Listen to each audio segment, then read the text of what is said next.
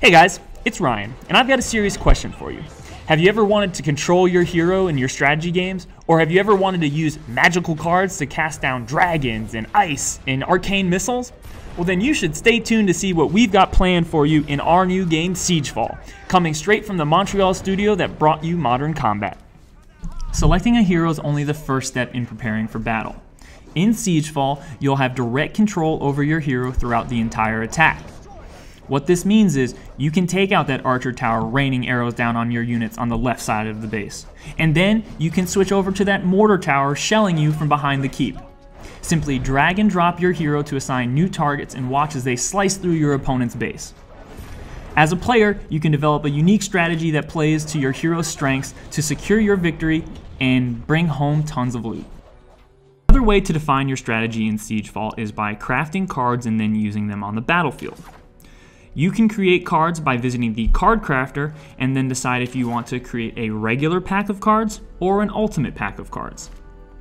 As you level up your card crafter, you'll be able to create larger packs of cards while also creating and crafting more powerful cards. Once your crafting is complete, you can view all of your available cards in the card keeper. While visiting the card keeper, you can decide which cards you want to take into battle with you and which cards you want to sell for gold. As you level up your card keeper, you'll be able to take more cards into battle with you. Now that I've selected cards I'm ready for battle, I wanted to show you all 3 of my favorite cards in Siegefall in action. So here I am with the Fire Dragon card, Arcane Missiles card, and the Ice Blast card. As you can see, I just used the Arcane Missiles card and weakened up a few of these buildings early on in the fight. I'm now going to use the Fire Dragon card, and you'll see a huge dragon breathing tons of fire come across his base doing massive AoE damage.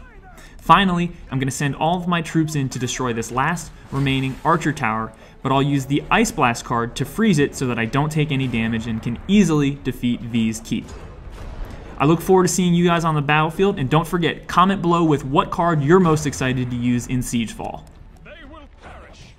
Hey folks, thanks for watching, liking, and commenting on this video. If you want to see more Gameloft YouTube content, make sure you high-five that sub button right there. And as always, don't forget to check out these 2 videos. We put them right there just for you. We'll see you next time.